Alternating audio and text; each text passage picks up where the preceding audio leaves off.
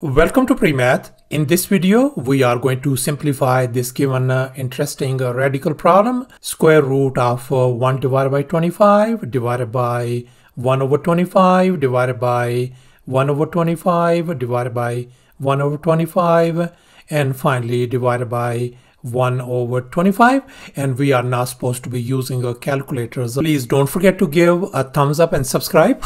Let's go ahead and get started, and here's our very first step. Let's focus on this radicand part inside this square root, and here I have copied it down. And now let's recall this basic concept of fractions. If we have a over b divided by c over d, then we can convert this one division sign into multiplication and flip this fraction to d divided by c. As you can see in this next step, I converted this division into multiplication and this has been flipped over. And now I'm going to apply this concept on all of these fractions, as you can see in this next step, where these division signs have been transferred into multiplication and these have been flipped over, as you can see. And now we can see this 25 and this 25, this is gone. So we ended up with 3 of these 25s. I can write 25 times 25 times 25, isn't it?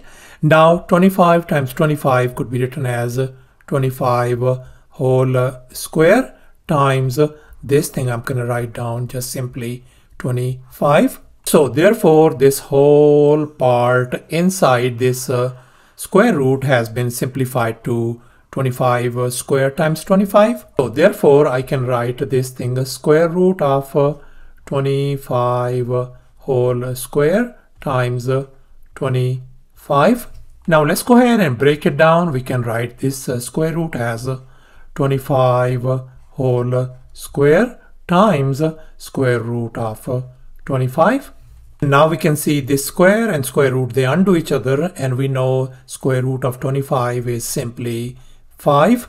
So therefore we are just ended up with the 25 and then this thing is simply 5. And if we multiply this thing, that is going to give us simply 125. So thus our simplified answer turns out to be 125. Thanks for watching, and please don't forget to subscribe to my channel for more exciting videos. Bye.